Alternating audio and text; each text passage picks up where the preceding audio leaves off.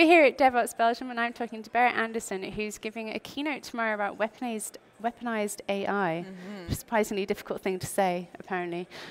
So we've seen a really interesting trend, or it's interesting in a terrible, terrible way, with propaganda on the internet and elections recently. How does that tie in with your talk?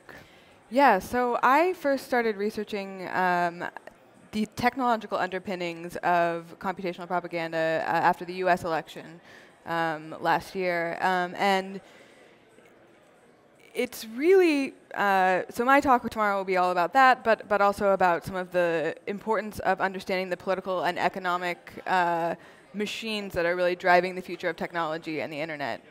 Because as developers and technical talent, you don't often get to see that bigger scale picture or think about the bigger scale picture as much, but it's so important to understand how the tools that you're building will fit into that picture, and also what future implications they might have, right? So Facebook, for example, started in a college dorm room as a tool, originally kind of like a hot or not tool, right?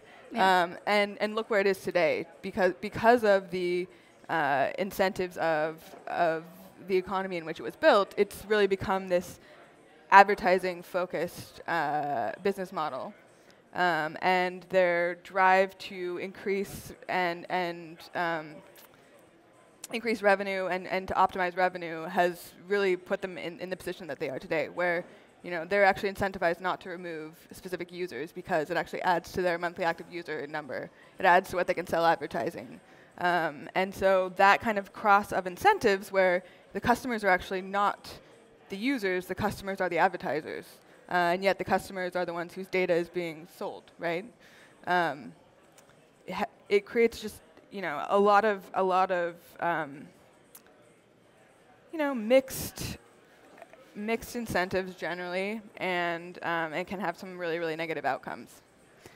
So when we're using tools like Facebook and Twitter, what we need to be conscious of as users then is that we're not in control of we're not the purpose of the platform. We're not the main focus of the platform. Yeah. So Facebook and Twitter and Instagram are really the outcome of what I would say is one of the key core economic drivers of the internet, which is Silicon Valley. And so in their case, right, you have to keep in mind that the shareholders in Silicon Valley are investors, right? So as a CEO of one of those companies, you actually have a fiduciary responsibility to maximize profits for your shareholders every quarter. And what that means is that for companies themselves, you often take a much shorter term approach to value for the company rather than focusing on the long-term implications.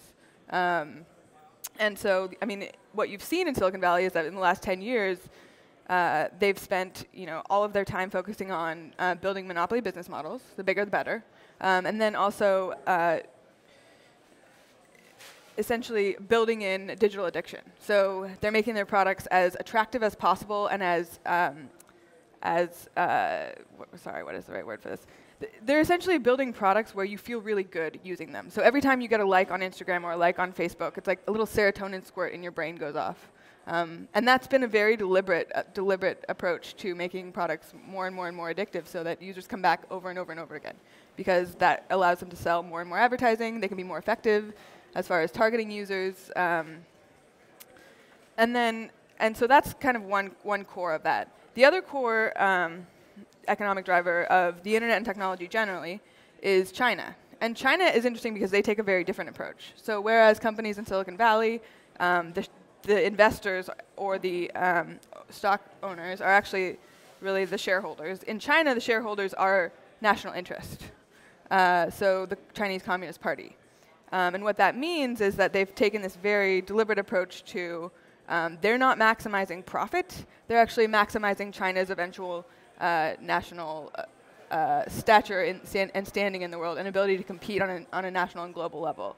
And so you've seen a couple of different approaches to that, but a lot of their companies and platforms in China are really dedicated and focused on surveillance, so watching over the Chinese people and making sure that they can control them. They can.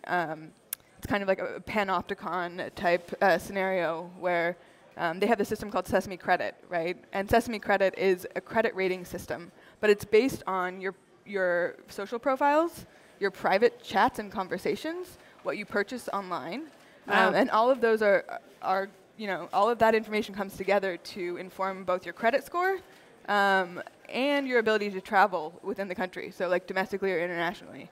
And what that means is that people are self-censoring, right? Because, for example, it's a system that right now is voluntary, but it will be mandatory by 2020. There was a fellow recently in China who had been, in his private WeChat messages, had been referred to President Xi Jinping as steamed bun Xi. He was put in jail for, I believe it was 2 years, just as a result of that, and his lawyer was disbarred just for representing him. So you can see that that very different approach to, because there is this focus on global domination, for lack of a better word, or owning the future of the internet and owning the future of technology, has a much different and I would say much more chilling effect on the product itself. So it's very interesting because I suppose we're talking about two different outcomes of the digitalization of the self. Mm-hmm. So one of them is very economic in the Silicon Valley, and the other one has terrifying social consequences as well as economic consequences. So what's our responsibility as developers in all of this?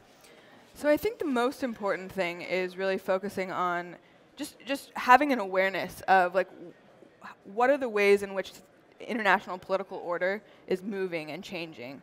And the developer community generally is known, for being a little bit less socially, a little more socially awkward, so to speak, right? And I think a lot of people become developers because they don't really like interacting with other people that much.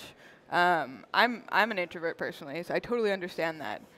But we have come to a time in the world where, globally speaking, political alliances are changing extremely quickly. Your company could be, you could be building something right now where a Chinese-backed firm has invested in your company, and in 5 to 10 years it could be owned by the Chinese government. In fact, or they could be, trying to kind of infiltrate and steal your IP so that they can undercut your company and sell a cheaper version of that. And so I think it's super important to understand what are the economic drivers that will affect the product that you're building, particularly in the consumer industry, but also in the B2B space. So we need to have an awareness of our responsibility as individuals in the wider system. Yeah, and then actually it's so I think a lot of people are kind of hesitant to stand up for what they see as broader strategic goals at their company. It's kind of scary, right? It's like, what if I lose my job? What if I'm seen as just being a problem?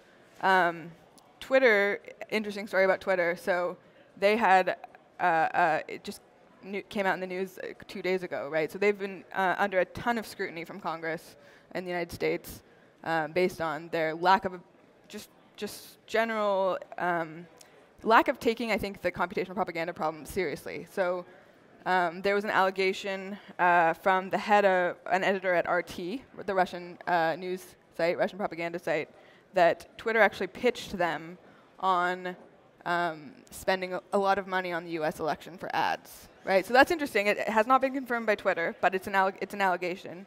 But what did surface just yesterday was that this whole problem of fake accounts and bots operating fake accounts to sway political opinion within, which has happened in the US particularly, and it's under a lot of scrutiny right now, but it's also happening all across Europe.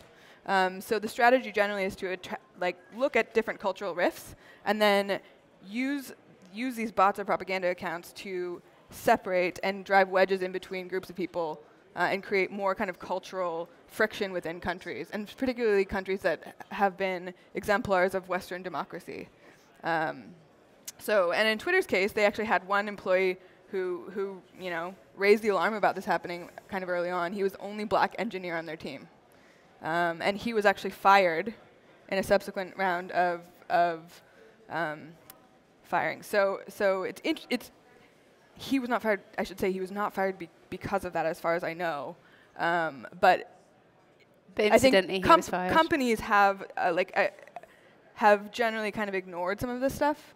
And I think we're coming to a time where we're going to see them start to stand up and take more notice, particularly as these like top Facebook, Google, Twitter have come under much closer scrutiny from a governmental perspective.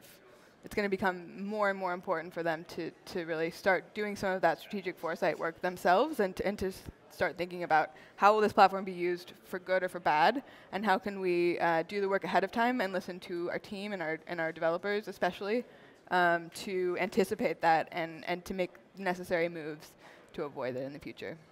Thank you very much.